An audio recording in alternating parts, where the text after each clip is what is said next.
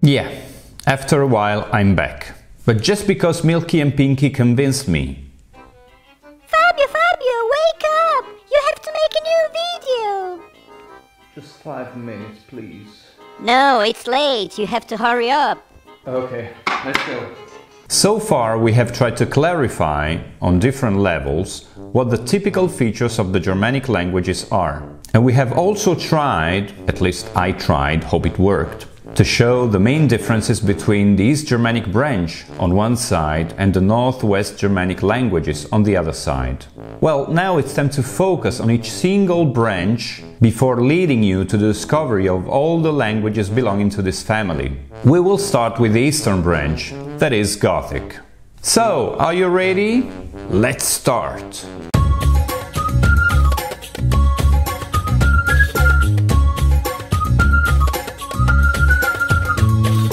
Actually, today we're gonna talk about a single branch, the Eastern one, the only one which is completely extinct, but also about a single language, because, as we have already said, Gothic is the only language of this branch we find written accounts for. Let's start with a very simple question. Who were the Goths?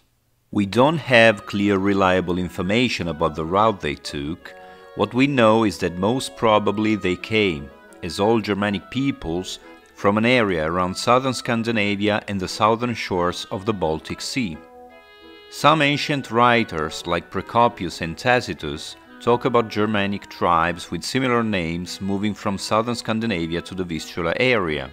Then they moved to the area around the Black Sea, and more specifically the Sea of Azov, where two groups can be distinguished: Visigoths, the noble Goths, and Ostrogoths, the Eastern Goths.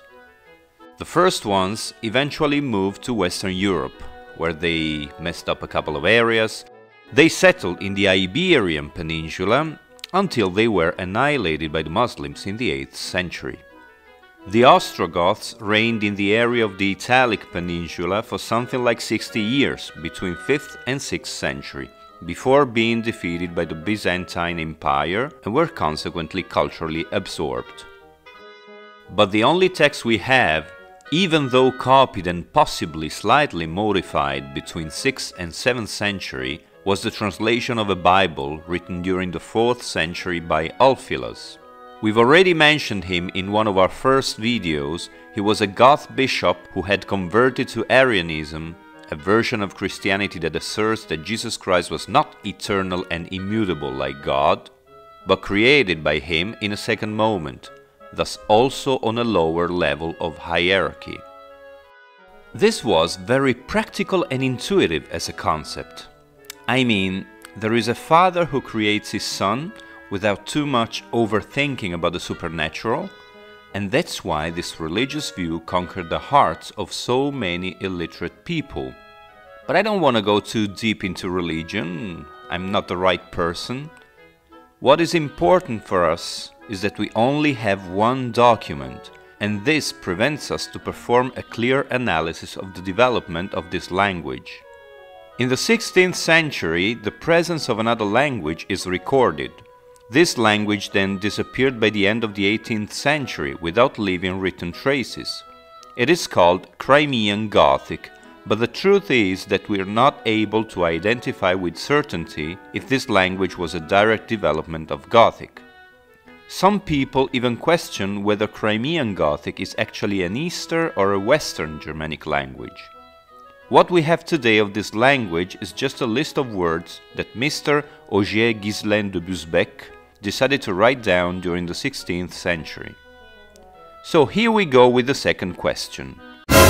What was the alphabet of the Goths? Like all other ancient Germanic tribes, Goths as well must have used, for a specific period, runic scripts, in order to express themselves in specific occasions. But this writing was soon abandoned and replaced by a new alphabet created by Ulfilas, which was based on the Greek alphabet plus some symbols coming from the Latin alphabet and some runes. And the result is something like when you have been stabbed in your living room and decide to write the murderer's name with your blood on the wall. Actually, in this case, the murderer was God. Today some scholars stick to Ulfilas alphabet, but as it is made of symbols which can result unreadable for those who are not really familiar with the study of this language, they often use a Latin transcription as well. Ulfilas, who lived in an area of strong Greek influence, could nevertheless not use a pure Greek alphabet, as the sounds of Gothic didn't perfectly match up with those of Greek. And here is another question. What were the sounds of Gothic? Answering this question will take some time, because as you can imagine, in every language we can find lots of sounds, and we want to understand not only which sounds were used in Gothic, but also where they came from, what evolutionary process led to those sounds. And we also have to remember this. If talking about the alphabet is kind of easy, because we possess clear and undeniable information about how the symbols were used, we cannot say the same about the sounds. No one has ever described in a document the sounds of Gothic. No one still alive today has ever heard a Goth speak, nor we have inherited any audio recording of those times. So the only thing scholars could do was inferring the likely evolution of these sounds by comparing them with the sounds we find in other Germanic languages. But usually both the other Germanic languages and the early, common Germanic language are also completely or partially reconstructed. So, as you can understand, mistakes are always around the corner, also for experienced scholars. Another important help in reconstructing the phonetic system of the Gothic language are loanwords. Remember that the text we're talking about is a Bible, full of references to the Greek Christian culture, with words that didn't have a Germanic translation, so the Goths were forced to copy those Greek words and adapt them to the Gothic phonetic and morphological system. But even in this case, we can't be 100% sure how Gothic speakers decided to slightly modify the original Greek sounds to let them become somehow familiar to their phonological patterns. So, as you can see, it's kind of a mess. Anyway, keeping in mind this uncertainty, we can think that Gothic, as an early attested Germanic language, had preserved quite faithfully the sounds that we think the Proto-Germanic language had. Starting with the vowels, A can be both short and long, following the late developments of Proto-Germanic we talked about in the previous videos. See Proto-Germanic Havianan, Gothic Hafian, to lift, Proto-Germanic Branchto, then Branchto, Gothic Brachta, I brought. Short E and U, which are thought to be pronounced slightly more open than the long ones, that is E and O, are kept in Gothic, like in Proto-Germanic Bringanan, Gothic Bringan, to bring, or Proto-Germanic Lustus, Gothic Lustus, lust. But E can also derive from Proto-Germanic short E. See Proto-Germanic etanan, Gothic etan, to eat. But these two short vowels open respectively to E and O, written respectively as Asa plus Is, or A plus I in the transliteration, and Asa plus Uras, A plus U, when followed by R, H, or Hu, like in Proto-Germanic Beranan. As you can see, we have a short E in Proto-Germanic, thus we should have E in Gothic, but we see Gothic Beran, to bear, or Proto-Germanic Duchter, Dochtar in Gothic, which means daughter. Many scholars call this phenomenon breaking. Do you remember what breaking is? We explained that in video number 10. It's a vowel splitting into a diphthong, that is two vowels in a row belonging to the same syllable, under the influence of some other sounds. Well, that's not exactly what we see in this language if we assume that the original vowel sound doesn't break into two parts, but it's just a different vowel sound from the Proto-Germanic one. But as we see the same phenomenon in the same conditions in other Germanic languages like Old English as a pure breaking, a pure diphthongization, then we can infer that the resulting E and O are just a further evolution of what in a previous stage was a pure breaking. But as you can see, when you start overthinking about these reconstructions, things get much harder. And we don't want to complicate things in this course. E and U can also be longer, from the same sounds of Proto-Germanic.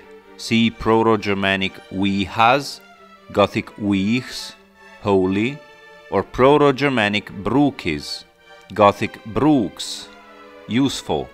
Please note that long E is written as ehs plus is, that is EI using the Latin alphabet, maybe under the Greek influence. At that time, Greek epsilon iota was pronounced as long E.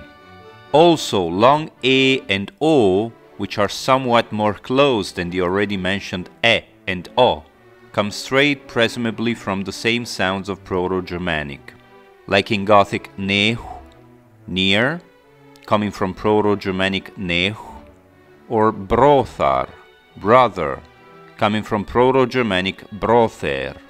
So, as you can see, we don't find strong differences from the early Germanic stage, even because, as we have already said in our previous video, in Gothic there are no traces of metaphony.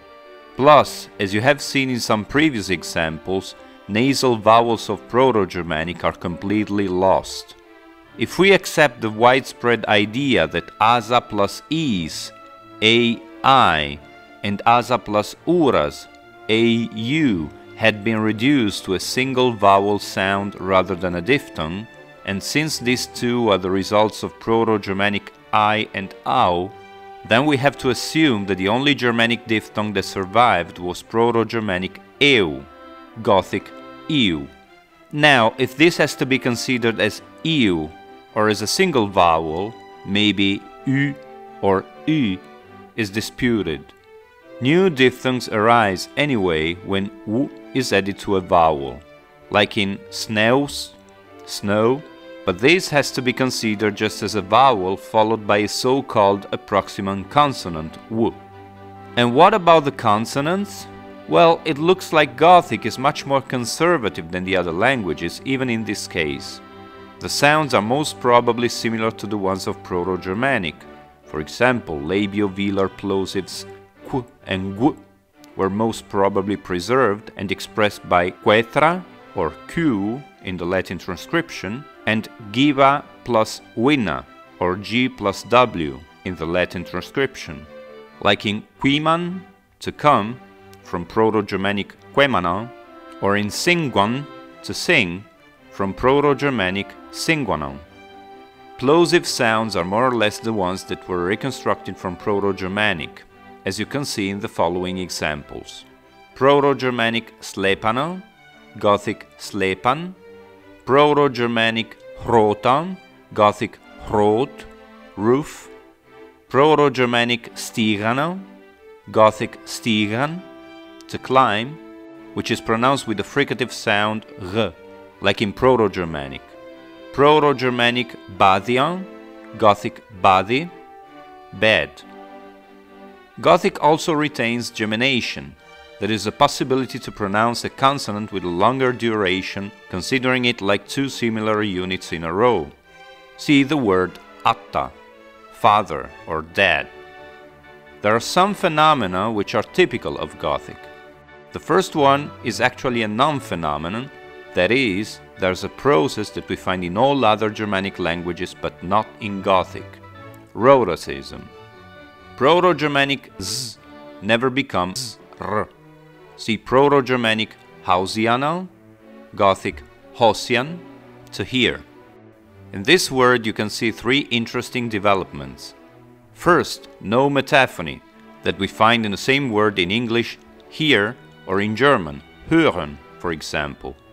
Second, no rhotacism, that we can see in the same English and German words. Third, we don't find the sound z, like in Proto-Germanic, but s. This is because Gothic doesn't like the sound z, that we find kind of seldom in comparison with the other languages, and was replaced with its voiceless counterpart s. Another thing we find in Gothic is the so-called Verschärfung, that is geminated y and w, developed to plosives y and gu, like in Proto-Germanic vaius, Gothic vadius, wall, and Proto-Germanic trivis, Gothic tringus, faithful. One last typical thing of consonants is that voiced fricatives become voiceless in the end of a word or before final s, like in Proto-Germanic dagas, Gothic dachs, day, whose nominative plural is dagos, days, or Proto-Germanic hlaivas, Gothic hlefs, genitive singular hlevis. And what was the role of the accent in Gothic? Do you remember we said in video number 5 that Germanic speakers switched from a free pitch accent to a fixed stress accent, almost always falling on the root? Well, this is something we will find in every Germanic language, but as Gothic is attested much earlier, the dissonances are slightly clearer than anywhere else, with vowels that are less centralized and more distinct, and we can say the same also for final consonants. And so we come to the next question.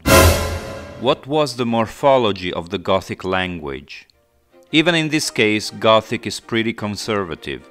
The upload pattern is rigid and you can easily understand from the root vowel what class each verb belongs to, as you can see from this picture. Fine. Okay, if you want to have a closer look, please stop the video because I need to go on. All classes of nominal and verbal words are preserved, all the original parts of speech are maintained as well, the 3 Germanic moods as well. About dual, there is a number that disappears almost everywhere. It is preserved in the first and second person of verbs. In fact, we find 8 persons in conjugation. See, for example, the verb verpan, to throw.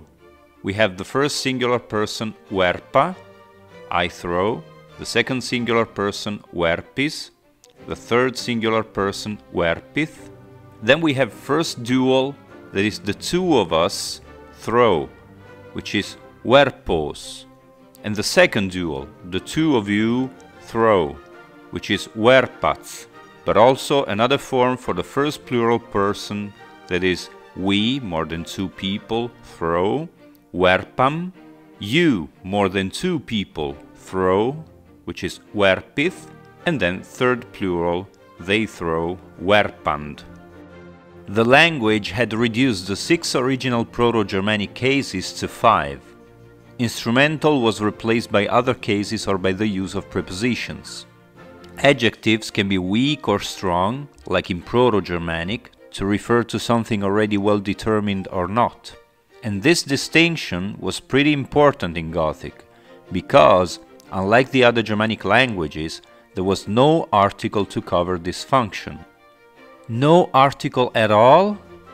Well, there was an ambiguous use of the demonstrative pronoun sa, so, thata, halfway between definite article and demonstrative pronoun, which we can analyze pretty well, as we're talking about the translation from the Greek language, and the Greek language already used both articles and demonstrative pronouns. I can show you here 2 verses from the Gospels, respectively Matthew 5:15 and John 17:6, whereby the Greek article is translating using the demonstrative pronoun. So we can say that it was slowly evolving into a demonstrative article. The 2 sentences are in Gothic, in Ulfilas alphabet, then once again in Gothic but in Latin alphabet, in Greek, the original one, and then in English. As you can see, in the first example we have in English in the house, and in fact we have the definite article in Greek as well, ente oikia, and in Gothic as well we have the demonstrative pronoun used as an article. Thamma is masculine dative singular, because also the noun gards, house, is masculine, and in this case it's dative. The second one from John is, and they have obeyed your word. In this case, even if you don't have the definite article in English, but you have it in the original text in Greek, kaiton logon su teterekan. And that's the same in Gothic, yachthata word thinata gafaste dedum. whereby thata is neuter accusative singular and agrees with word. Talking about verbs, as we have already mentioned in our last video, Gothic is the only language clearly showing reduplication in the strong verbs of the 7th class. Take fahan, to take, from Proto-Germanic fanchana, and its paradigm, fefa, fefahum, fahans. Gothic also keeps synthetic forms for present passive. Synthetic means that there are specific desinences to express the passive forms and not, like it happens in the other Germanic languages and in the preterite forms also in Gothic, through the help of an auxiliary verb. Staying on the verb fahan, we mentioned before, faha means I take, but I am taken is fahada. Fahith is the second plural person, you take, but fahanda means you are taken. But while in the active voice there's a different desinence for each person, in the passive voice the same form is extending to all plural persons. So fahanda means also we are taken and they are taken. And it also refers to dual. So as you can see, synthetic forms for passive are already dying in Gothic by Ulfilas time, reduced to a smaller number of forms and getting rid of dual that we don't find in the passive conjugation. Plus, as we have already said before, there's no synthetic passive for preterite. In Matthew 27:12 you can find this, Yah mithani rohith was, and when he was accused, whereby rohiths, as a past participle of rohian, to accuse, is accompanied by the verb wisan, to be, in the preterite form to express the passive voice in the preterite tense. Wisan, to be, is used as a help, as an auxiliary verb. Keep in mind that auxiliary comes from Latin auxilium, help, and it's used to build an analytic form, that is a form whereby some of the functions, in this case the passive one, are not expressed through desinences, but with the help of an external word. In this case, the verb wisan, to be. Thanks to this example, we could have a first glance on how clauses are built in Gothic. But when it comes to word order and to connections between words and between clauses, then we come to another question. What was the syntax of Gothic? And here there's no clear answer, as Ulfilas' Bible is a literal translation from Greek. Therefore, it is certainly influenced by the Greek syntax. Judging only from deviation or lack of information from the Greek original, we can infer that the verb was mostly placed by the end of the sentence. If you take the aforementioned example, you can see that was, the fully conjugated verb which shows person and tense, is placed in the end, while in English we say he was accused, with the verb to be in the second place. In John 11:3 you can find Thani frios seux ist, the one you love is sick, with the verb in the end as well. And so we come to the last question. Where do Gothic words come from? As you can imagine, since Gothic is a pretty early and conservative Germanic language, most words are Germanic. There's a fairly substantial number of words of Greek origin or filtered by this language, since Goths were in an area of Greek influence at that time, and since the only text is a Bible which was translated from the Greek language. This fact helped us better understand the phonetics of Gothic. So we have, as merely Greek words, angelus, ecclesio, anathema, psalmo, or filtered through Greek, Osanna, Nazareth, Gabriel, Smyrn. In this last word we can see that the letter wina is not used to signify the sound w, but maybe the sound u, as in the original. Just a few other words are considered to derive from Latin, Celtic languages and Slavic languages. Well guys, I hope this could help you better understand the main features of this ancient language, or at least of what we know about it. As soon as I can, I will make new videos focusing on the other branches and on the other languages. That's it for the moment, see you and behave yourselves.